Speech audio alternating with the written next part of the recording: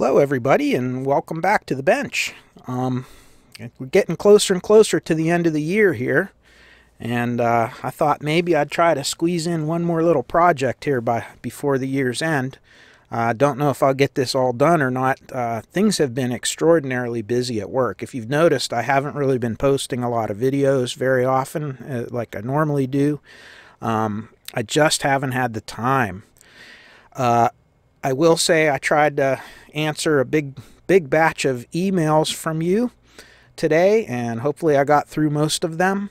If you do email me, I will get back to you at some point in time, but I can't always promise you that I can get back to you right away. So forgive me in advance for that, but I will get back to you. So what we have on the bench today is a realistic STA model 2200 MOSFET powered amplifier with a this is one of their first digital synthesized AM/FM tuners. I just skimmed over the schematic a little bit, and it does look like it's pretty promising. One of the unique features of this receiver was the output section of the amplifier uses a couple of complementary MOSFETs rather than transistors, regular bipolar transistors. So these have a reputation for being extremely good sounding receivers. So a quick story on this receiver. A long time ago, and probably about approaching 35 years ago or so, I was at a friend's house, and he had a he owned a company that was a subsidiary of Motorola, and his company built communications circuit boards for two-way radios for Motorola. So he had a pretty nice business going, and he said, "Hey, come down to the sound room, and I want to show you what I got." So I went downstairs with him, and there was a brand new pair of Klipschorn speakers, the corner horns. And I said, "Wow, man, that's nice." And he said, "Wait till you hear them." And he walks over to the rack, and lo and behold, connected to those speakers is one of these, an STA 2200. And I said, "Well, man, O'Day, you bought these big, fancy, expensive speakers and had them shipped here and everything, and driving them with a Radio Shack receiver." And he said, "You've not heard one of these yet, have you?" And I said, "No, I really haven't." And he said, "Wait till you hear it, and you'll know why I'm using this and not using some of my other high-end gear." And man, he turned this thing on, and I could not believe my ears. The performance of this receiver really surprised me for what it was. It was expensive for the time, but compared to some of the other high-end gear like the Macintosh and some of the real high-end Marantz and so forth that was around at the time, this was really a bargain for its price. And then he went on to explain about the MOSFET amplifier and how well it performed. So ever since then, I thought, boy, it'd be nice to get one of those one day just to try out and to kind of do a restoration. So fast forward all these years, and a good friend of mine found one of these in his travels, and he called me up and said, "Hey, you want this thing?" And I said, "Absolutely." So here it is on the bench. So let's get the cover off. Let's see what's inside here.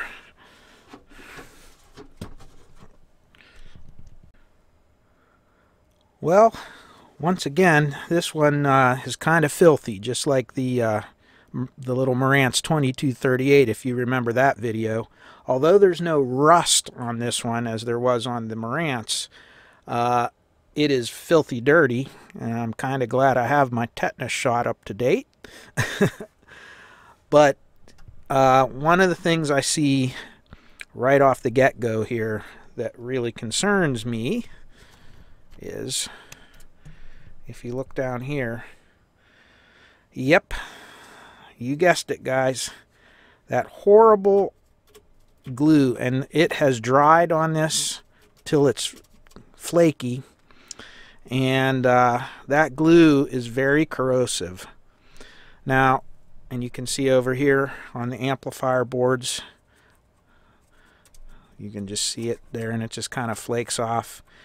And what that does is that really corrodes the bottoms of the capacitors and so forth. But we're going to do a full recap on this. But I will tell you, I won't attempt to power this up in this condition. So we're just going to kind of proceed with caution. And as you can see here, the bottom is much cleaner than the top. Kind of doing a little scan underneath here. And I have my close-up lens instead of my wide-angle lens on here, so I can't get the whole thing in one view, but you can see it's very clean.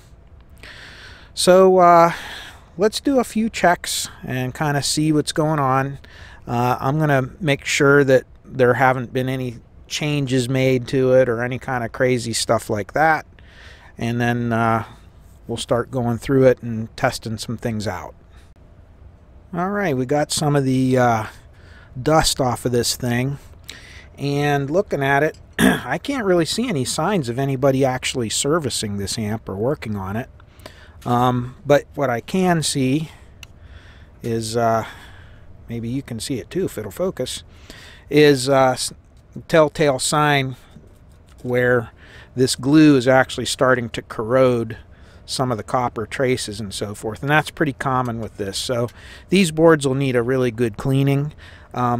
It doesn't look like any of the capacitors themselves have leaked so much as the glue itself has caused some corrosion. So as there's a lot of capacitors in this thing, lots of capacitors.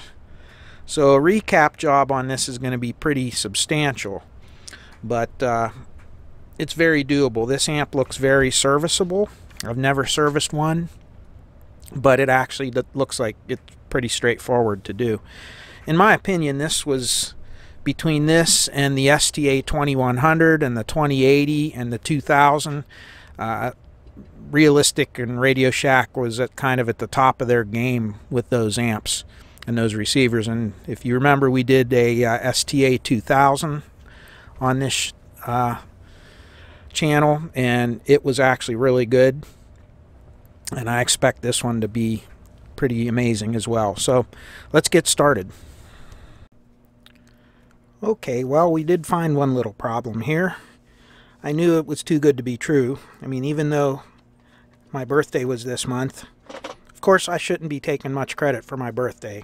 I really didn't have very much to do with it. I have to give all the credit to my mom and my dad, and to Dr. Nixon, who at the ripe old age of 81 delivered me. But I really had very little to do with it, being born at such an early age. I pretty much was just along for the ride. But anyway, enough silliness. The power switch is bad on this thing, and it looks like, and I can't really tell, I mean, I cut off the little tie wraps that were around here, the little zip ties, and they were original factory. But it does kind of look like down in here somewhere, they moved the one power wire and kind of just jumpered them together. So, which kind of bypassed the little switch that you almost can see down in here, right here. So the first order of business, I think, is going to be to see if we can pull that switch out and maybe repair it, because I have a feeling it would be a very difficult part to replace, and I really want the power switch on this thing to be original and to work. So I guess that's our starting point for this restoration. So another little birthday story here while we're working. So when my dad was still alive, told me about when he was born. He was born in 1923, and of course they were really poor, you know, being born of immigrant parents. And you know, it was so bad when the Great Depression hit, they didn't even notice. But of course back then you were delivered at home by a midwife, and of course the midwife that delivered my dad, sometime later when he was in his 20s, he ran into her in town, and she told the story that that he cost $12 to bring into this world. It was $12 for a midwife to deliver a baby. And my grandparents didn't have the $12 and they never paid her. And my dad said, well, let me fix that for you. And he reached into his pocket and he gave her the $12. So my dad paid for his own delivery. So I just thought that was a funny story. Alright, let's see if we can get this silly switch out of here. Looks like it mounts in from the back. So we'll take these screws off, and hopefully the screws won't fall into the screw-eating floor. We know how upset that gets Tony when that happens, huh? But here we go. I'm talking a lot on this video, huh? Some of you don't like that. You like just the meat and potatoes. Just turn it on, show you me soldering or fixing something or whatever, and then turn the video off. So I'm sure I'm driving the people with the short attention spans nuts right now, but hey, my video, guess you'll have to put up with me. Alright, so as you can see, this is a really odd looking switch. Not only does it have the actual power switch in the back, but it also has this little tiny gang switch up front. So you could see how you could just, there's no way you would be able to order one of these. So I'm going to remove this, and we'll get it desoldered out of here and try it out and see if we can get it at least to work again. Maybe it just needs cleaned, who knows. Okay, after scraping off the glue on the terminals and everything, then I was able to get a hobby knife underneath there and kind of pry up, and this little piece of fiberboard just kind of pried right off. And right here is our switch. So you can kind of see how it works. And I think all that might be wrong, you can kind of see these contacts are kind of dirty in here. So we're going to try to just very gently clean it. I'm not sure how successful we will be. The other thing I noticed is there is another perfectly good set of contacts in here. They're a little bit dirty, but they've never been used because this side of the switch was unused. So there's a possibility that we can use that. We may even be able to parallel these. But let's clean it up and see what we can do. Maybe we'll save this switch after all. Okay, the switch is installed back in, and the contacts on that one side were too far gone to really clean, so they were intact, but they were corroded and the plating came off of them, so there was no way they were going to make really good contact for very long. So I just moved all of the terminals over to the other side. I also removed this original ceramic across the switch capacitor, because if you notice, it's only rated at 125 volts. It's not a proper XY safety capacitor, so I just swapped it out with a proper XY capacitor that's rated at 400 volts, so we're in good shape. So that's all set. I checked it out. We have continuity. It's very good. So we should now have power to be able to test the transformer. So I'm just removing, I removed all the fuses to take these wires out of the circuit pretty much from the transformer, and we're just going to check statically. We're going to ring out the wires on the transformer. So here's the first winding, and you can see we have continuity there. And then we're just going to move up here, check this one, and then we're going to check this one. And these are our three main windings. And it's good. Now, there is a little bit of a unique circuit on this thing in that there are two transformers. If you look over here, here's your main power transformer. This powers the receiver. But if you look kind of down in here, I don't know if you can see it through all the wires. You could see it better from the top. But right in here, right here, I'm touching, that's another tiny little transformer with several windings. And the purpose for that, it is wired directly across the line. And the reason that that transformer is in there is because this actually has a clock circuit on it to tell the time, and that transformer is your constant power that powers the clock circuit and all of that. So pretty neat little thing. And I rang it out. It looks good too. So I think we're good here, and we're ready to put some power to it and make sure everything else is working. All right, next thing we're going to do is we're going to recap and kind of just statically test this power supply board. And you could see if this glue wasn't so gross on here, the board would actually be in really good condition. Other than some flux, really, the board's clean. It's in very good shape. Now, I always get comments about, how I test things. You don't really need to do that. And again, I have kind of my little method of doing things, and I do things in an order like that the same way every time so that I don't forget something. You're right. Some of you are right. You can skip things. There are shorter ways or easier ways to do things, and you're welcome to do them that way. But that's how I do it. And again, same thing with this. Could you apply power to this, and would it probably work? Probably. But too many times I've had, one of these caps be shorted or something. You turn it on, and you cause a component to fail right off the bat, and you go from just simple recap to now you're troubleshooting bad transistors and resistors and things. So I just found it easier for myself to just recap the power supply if you're going to do it anyway, and then test it. So you might say, how do you know that it worked before or didn't work before? I don't, and I don't really care. I'll recap it, and we'll test it, and then we'll see if it works, and if not, we'll troubleshoot it and figure it out. Okay, just pulled the first cap, and you can see how cruddy it is here, but the capacitor, all in all, is still in good shape.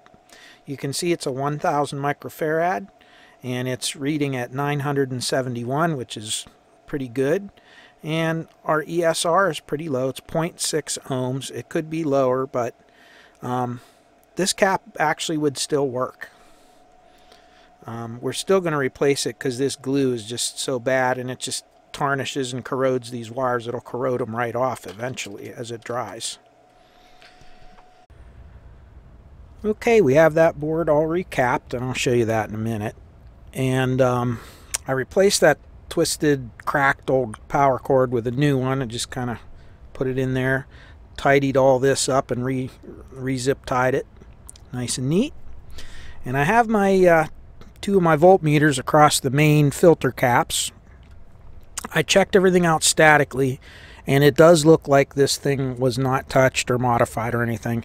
I'm always a little bit more cautious than normal whenever I get one of those where is as is receivers. When these things come in, you don't know where it came from. You don't know if other people tried to work on it first. You don't know what happened to it. It's one thing if somebody brings you their personal piece of equipment and they know the history of it and they tell you, hey, I was using it and it just stopped working. Troubleshooting those is a lot faster because there's a lot of things that you can kind of assume that nobody's been in there poking around if you know the person that owned it. But when you buy something off of an estate sale or off of eBay or just comes out of nowhere where you don't know, you really need to do all those extra precautions. So we've done that.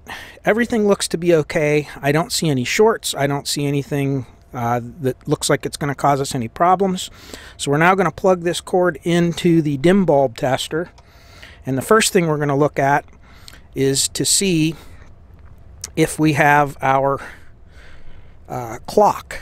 So let's spin this around, and sure enough, we have a clock. It says AM. A little bit hard to see through the camera. Looking at the faceplate, this first button is the clock set, and then over here it says hour and minute. So if we kind of scroll down so you can kind of see everything here, I should be able to hit this, and yep, good. And minute. Okay, so that's all working. Very good. So the clock is working. So that means the that little tiny transformer is working fine. And I'm still connected to my dim bulb over here. If you look, I have it switched to limit, and I have my bulb. Let's turn the power on and see what we get. And that's what we want. We just want the bulb to flash on and then dim down.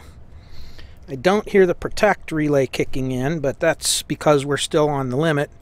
And you can see we have negative 33 volts here and positive 33 up here. All right, let's go for broke and put it on full power. And there it goes. So we have about 49, almost 50 volts.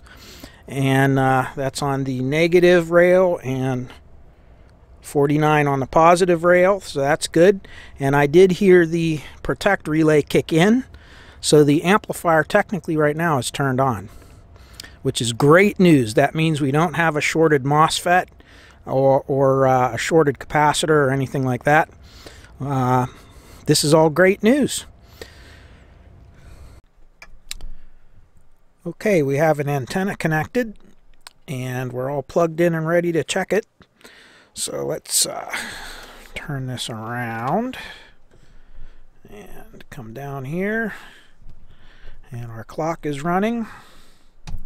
So let's turn this on and see if it comes on. All right, looks like our meter's kind of funny. Let's see if I have some speakers connected. Happy holidays. The sounds of the season all right, it works. Let's see if it'll tune. I let my mistakes kind of take over my... All right. Wow. So it is working. The pot needs cleaned for sure, but some of the controls are dirty. The meter is kind of weird. We have one thing here, one that's lit up all the time, and here's the high and low meter. So definitely something wrong with the meter, but by and large the receiver is working fine. So all we need to do is give it a good cleaning, and we can do the recap on it and check the alignment. So this looks like this is going to be a good receiver. No major problems. So I have the first amplifier module out to do the recap on it and to go over it. And this is a really slick design. So you basically have 4 screws, and they just screw into the back. Let's see here, right up in here. So this goes in here. There's the 4 screws go into the bracket through the rear. And that's all that holds it in. And then you have one connector on here and one connector on here. And then you have the little thermal sensor right here. And it just slides in and is held in with a little, like a little metal spring clip. And the whole amp comes out 5 minutes. So very, very service friendly on this, which is really cool. And then to get this board off of the big heat sink, if you notice, here's your 2 MOSFETs, and you just take the screws out, and they're socketed. So if you see right here, you have a couple little sockets. As soon as you take this screw out, these transistors will pull out, and the socket is actually attached to the board. So as soon as you get the transistors out, these 4 screws also act as the mounting for the board to the heatsink. So once you pull the transistors, the whole board comes off the heatsink. Another 5 minutes. Very simple, and then we can work on it. So like I said, so far I'm really liking the design of this thing. Well, we're making pretty good progress here on the recap. And while I'm working on this, I was kind of just thinking about a few things, and reminds me of a story. A guy I used to work with, used to be a business partner of mine a long time ago. He spent 12 years in the Navy as a sonar tech, so that's where he got his training from.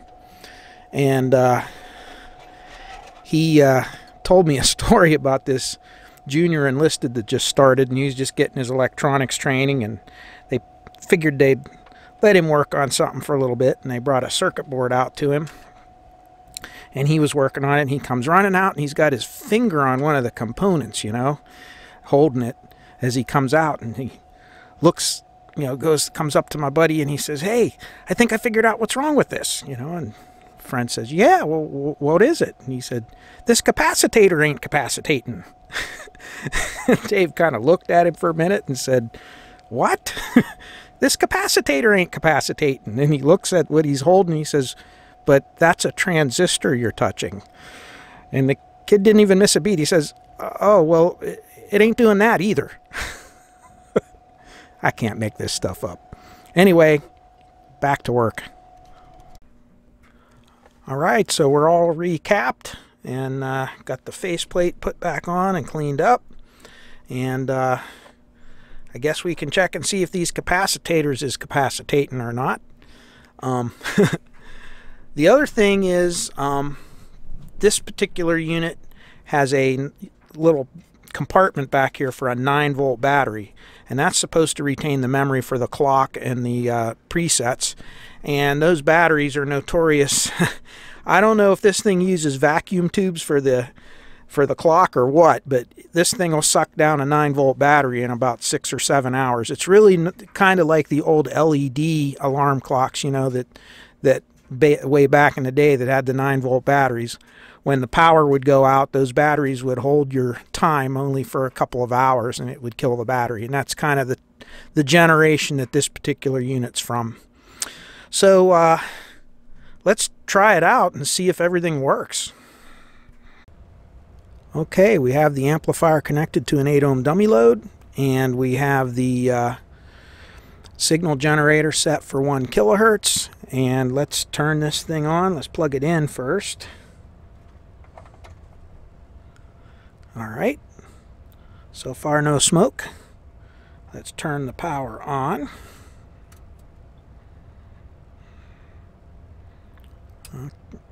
Whoa, okay.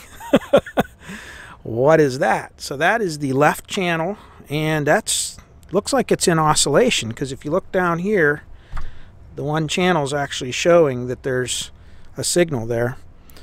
That's couple of watts. You know, the weird thing is I connected this to a set of speakers real quick, and I didn't hear anything. It played perfectly. So there must be some kind of high frequency oscillation going on or something. I'm going to shut that off. Feeling the heat sinks here now, so it was only on for a minute, but both sides are just lukewarm. I wouldn't think that they would get warm that fast, though. So I'm thinking we probably need to check a couple things. So the first... Okay, there's your reason why I wasn't hearing anything. It is oscillating at 4.4 megahertz.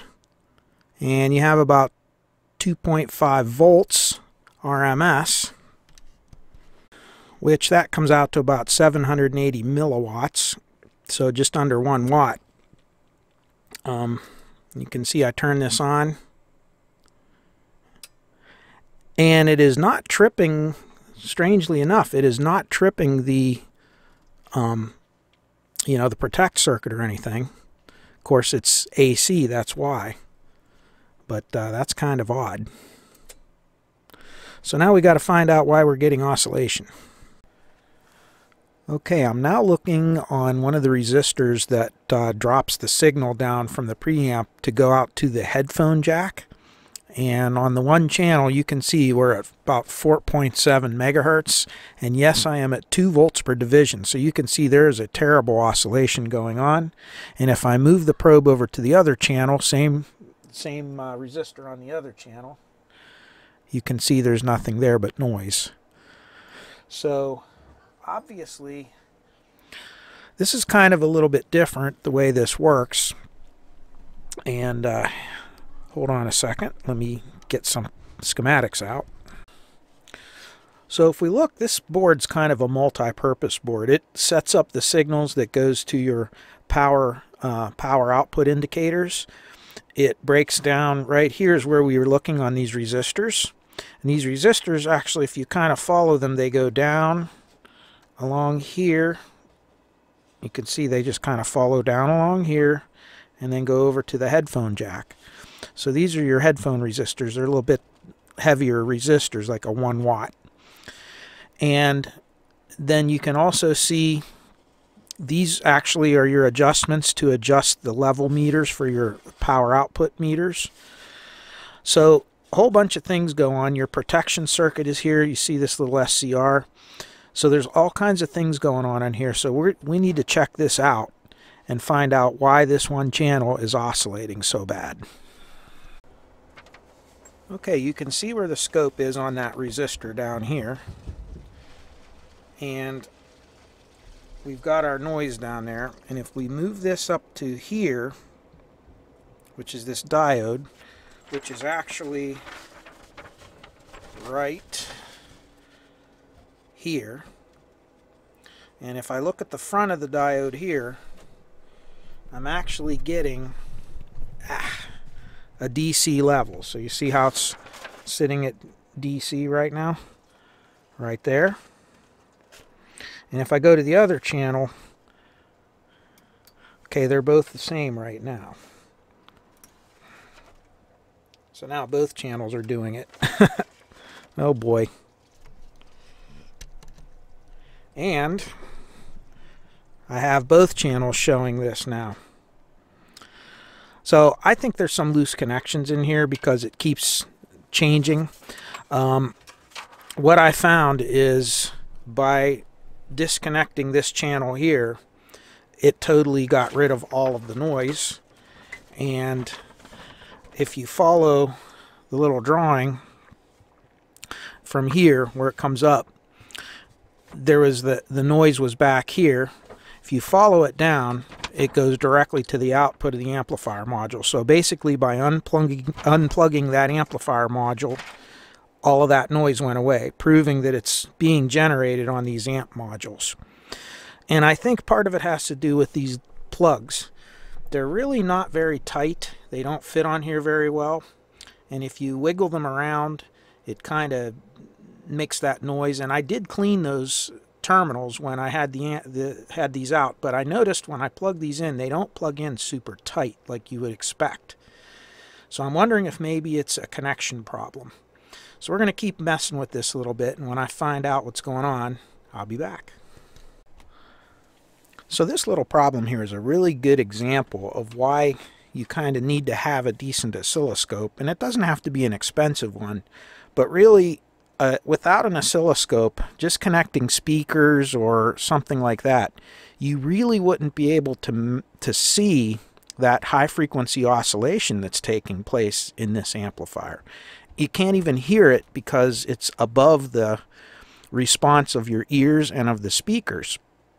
But yet, there it is. Now, when I first powered this up, if you recall, even before we did the recap of, we just had only done the power supply. If you recall, you had a little indication of what was going on because the power meter on the one channel was showing that, like the amplifier was turned up even when the volume was turned all the way down. But really, other than that little clue, without the oscilloscope, we would not have known that this was going on. So it's always good to put the scope on an amplifier like this when you're troubleshooting it. The other thing you need to remember is this is a little bit different than a lot of the other amplifiers we've serviced in that it uses power MOSFETs for the outputs. And MOSFETs, they're a real high impedance device. They're voltage controlled rather than current controlled. That's one of the difference between a MOSFET transistor and a bipolar junction transistor. Bipolar junction transistors work off of current gain, and these work off of voltage. And because of the very high impedance of the gate, they're very susceptible to things like this. So that's kind of what we're seeing an example of. So right now I have the oscilloscope connected to the gate of the good channel. And if we look at the good channel over here, we pretty much don't have any signal there at all. But if we take our probe and we move it over to the gate of the other channel, and hold on, I'm going to have to move the camera for a minute. Okay, we're on the same point of the other channel now.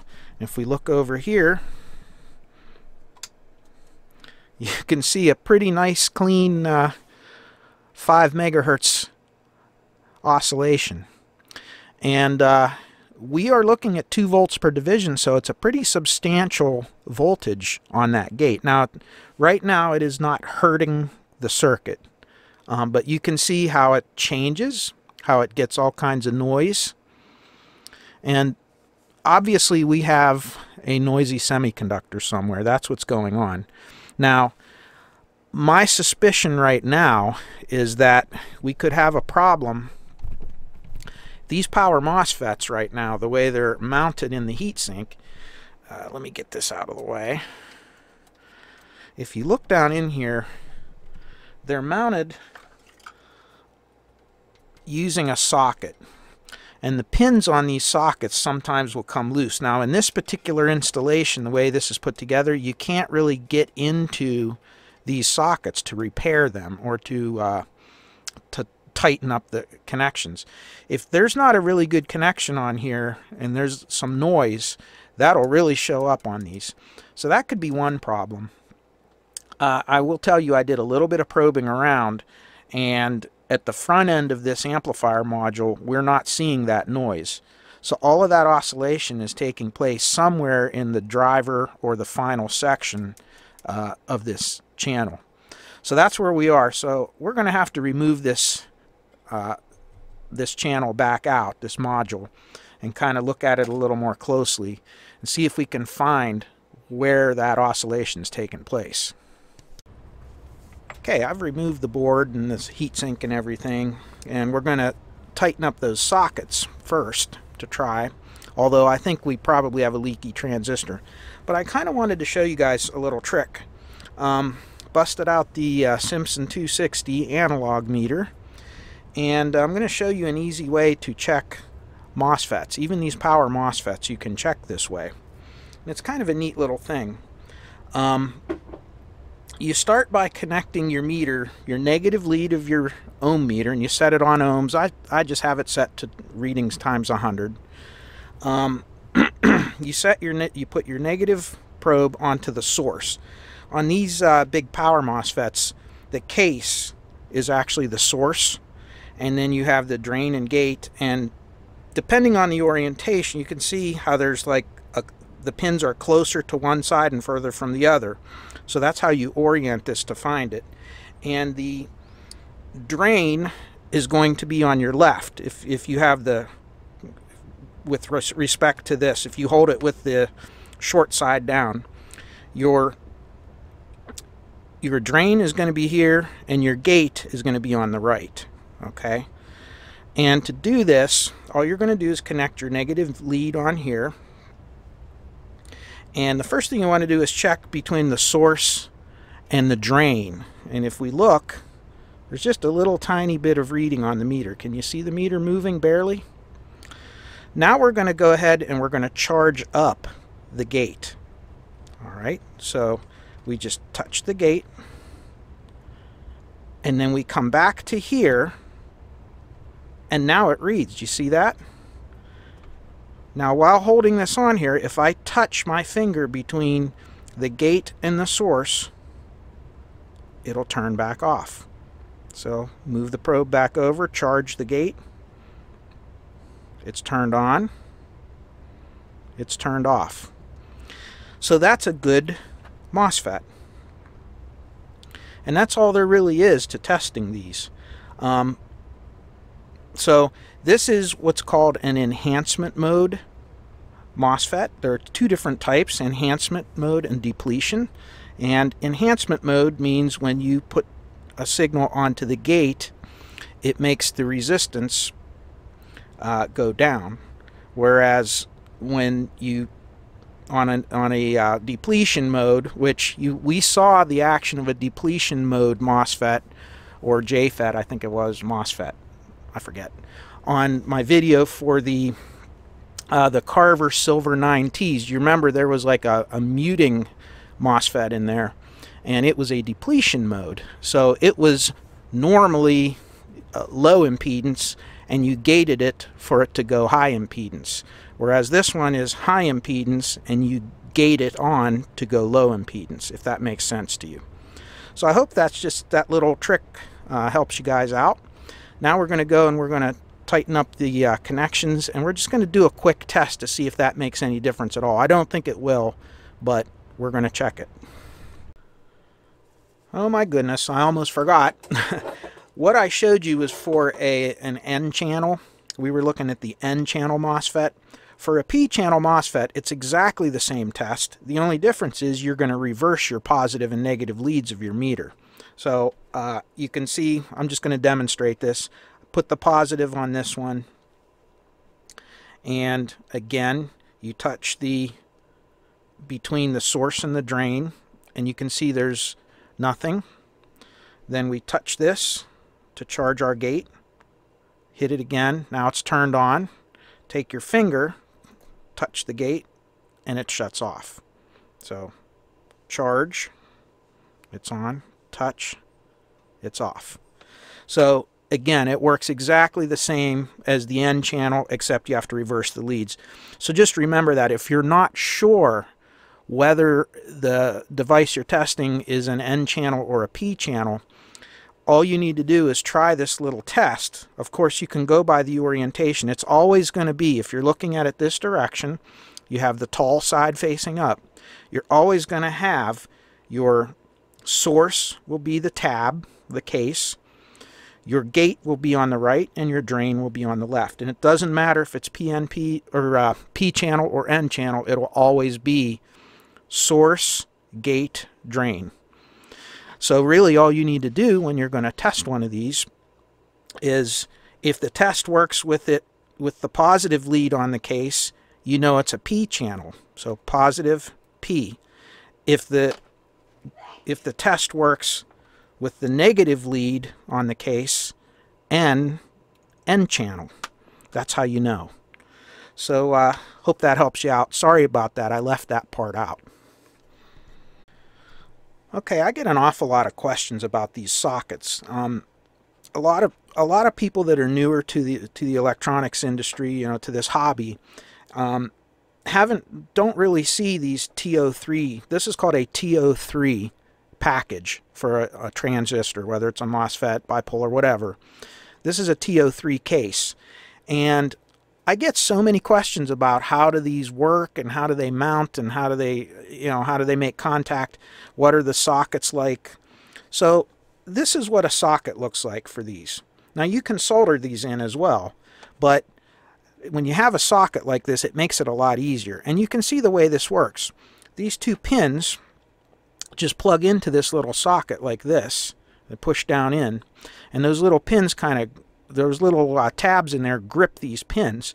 Then when you put the screw through the case and it tightens onto the back, you can see the back right here, there's a solder tab that connects the case through the screw to this tab here. And that's how it makes connection. So on this one, they use these sockets in the same manner, except they solder the sockets directly to the board. Now, on this particular, these newer ones, the pins are kind of rounded. They're like half moon shape. There's one on each side. On these older sockets, the pins are actually straight. You can see, if I can zoom in there a little bit, you can kind of see them. They're straight. And in order to make them, what happens is those pins will spread apart, and then they don't make very good contact. Now on the gate, since it's such high impedance and such low energy, if it just barely touches, usually it'll work. But on the drain side, between the drain and the source is where you're going to have your heavy current. And if those pins are not tight, you can get all kinds of strange problems, especially when current starts flowing through the circuit. So what we're going to do is, you're just going to get in with a very, very sharp, pointy object, and you just kind of go in from the side and just kind of pry these in just a tiny little bit, not much, and be very careful, just a little bit. Once you do that, you'll see they'll kind of squeeze together, and the opening between the two pins should be just a little bit smaller than the diameter of the pin itself. That way when you plug it in, if you plug these in and unplug them too many times, they get loose. And especially when you have to wiggle the transistor to get it out of the socket, it'll loosen those pins. And sometimes when you put it back together, you don't get good contact. So we're just going to go over and do that. Check the simple things first. And then if we need to go and troubleshoot these transistors a little further, we can. We know that at the input of the circuit, which is on this socket right up here, the oscillation is not taking place in here. So it's happening somewhere in this area here, between here and here. So it's either something because of a loose socket, or one of these transistors is beginning to leak and causing that failure to happen. So we're just going to scrutinize this very closely and then put it back together and just kind of leave it hang here and try it and see if we made any improvements. Okay, I think we found the problem. If you look at this resistor, it's kind of smudged. Other than that, it looks pretty good. But actually when I measure it, it is completely open. And that resistor is only supposed to be 4.7 ohms. Now let's take a look on the schematic what it is. If you look, this resistor here is in series with this little 0.01 microfarad capacitor. And what we call this is called a Zobel network. And if you notice, here's the output of your MOSFETs. Here's your little suppression coil here, and then right at the output, this is actually going out to your speakers. You have this little network, and the purpose of this is to prevent high frequency oscillations. So that makes total sense. If this were open, how you could get kind of a runaway oscillation on this randomly. So we're going to replace both of these components, and I'll probably do the same thing to the other channel as well, just for good measure, and put it all back together and see what happens.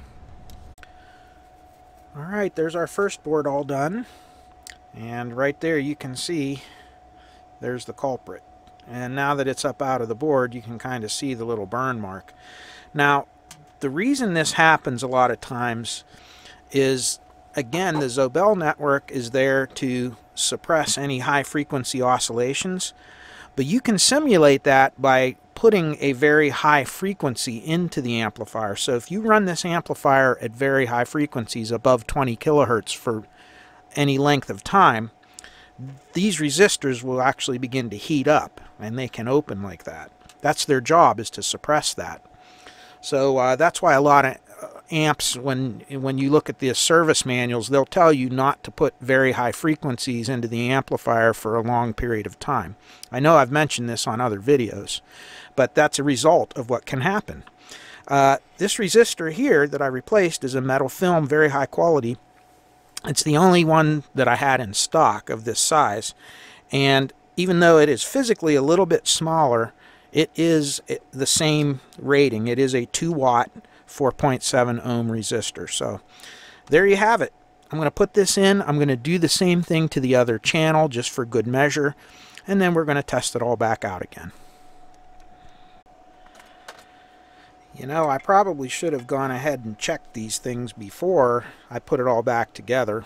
Those couple of resistors and so forth, they kind of looked okay, but as my grandmother used to say, what you don't carry in your head, you carry in your feet. She was a wise woman, all 5'2" of her. She, smart lady. She graduated from high school. They skipped her several grades. She was graduated from high school at the age of 15 and went on, probably by the age of 19 or 18, she had her college bachelor's degree in teaching, and she was a school teacher because, of course, back in those days, she was born in 1908. Women weren't allowed to be anything but a school teacher or a nurse. And that's a shame because she really wanted to get into science and things, and just wasn't a thing back then. But Anyway, she was a smart woman, and unfortunately I don't think I got much of that from her. I kind of have to work pretty hard to learn things myself, but anyway, interesting story. So we're going to take this apart, and yeah, even these ones were really, really loose. You could see how easily they just pop right out. So we'll do the same thing to this side.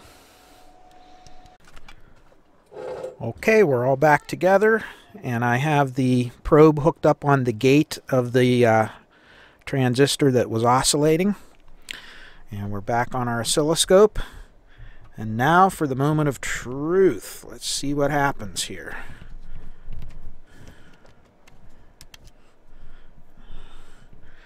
Will it work? Contact.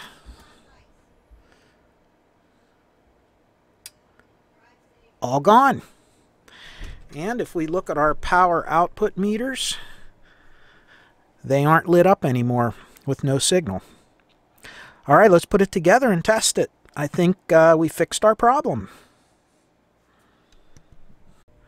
All right, guys, here's all the marbles. We have the 2 channels set up, and then this little red line down here I just have for FFT, and it's based on channel 1, and that's just going to kind of let us see a little more visually when the distortion starts to come up. So you'll see the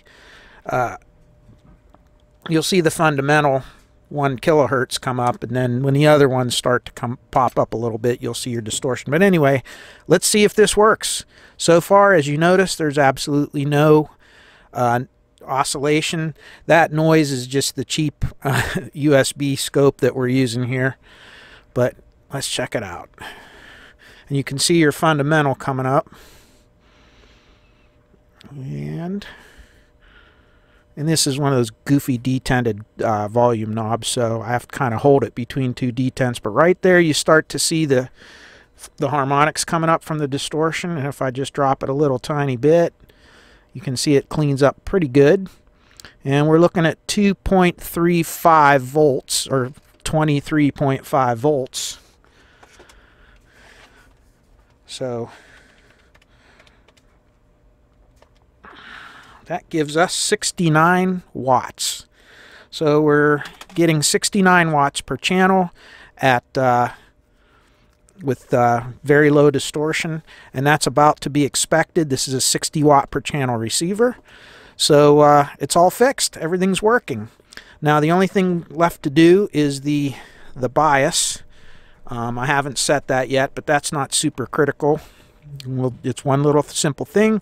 I'll go over it with you, and then we're going to end this video, part 1, and go and get it posted up. So the bias setting on this thing is pretty easy. All you need to do is, you see this big ceramic resistor here, and the same thing on the other side.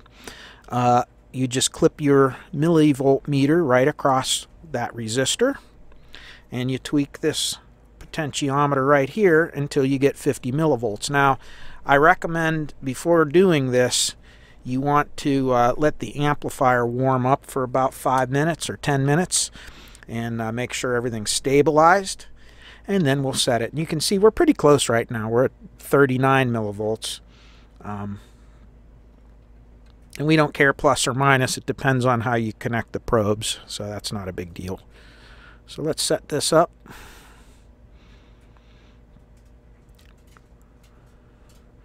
And again, this helps you out with crossover distortion, minimizing it. And that's good right there. And we're going to go over and do the other channel, and then we'll set the power meter next. Okay, to set the power meter, all they have you do is connect to an 8 ohm dummy load. They want you to put a 1 kilohertz tone in, turn the volume up to maximum, and turn the bass and treble up to midpoint. And then they just have you adjust, like this, the output of your signal generator until you get about 4 volts RMS.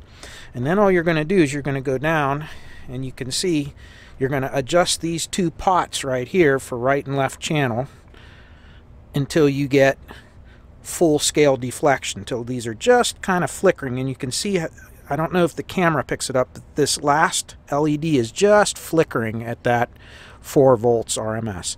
Then they have you put 28.2 volts and verify that, and go into the high meter mode and make sure that it reads 100 watts, which would be full scale here, which you're clipping pretty hard at 100 watts, by the way. So anyway, that's all there is to it. Let's turn this back down. The amp is now working perfectly. Everything is done on this. We're going to end this video right here at part 1, and we're going to do part 2. We're going to split off and do the tuner as a separate part. And the reason we're going to do that is I get a lot of questions about quartz synthesized tuners because they're kind of different than an analog tuner. So I thought, since this was an early digital tuner, it's not the earliest, but being 1980, it is a very early model and has one of the early designs on it. I'll dedicate part 2 to just going over the tuner a little bit, and we'll talk about that a little bit. So I hope you enjoyed this version or this part 1, and stay tuned for the next part that'll be coming up whenever I can get around to it. And as always, I wish you all peace, joy, happiness, and good health in your lives. And I wish you all well. And with the holiday season, I wish you all a happy holidays and a very Merry Christmas. That's only a couple days off, so that's going to kind of date this video a little bit, but there you go. All right, have a wonderful time. We'll see you next time around.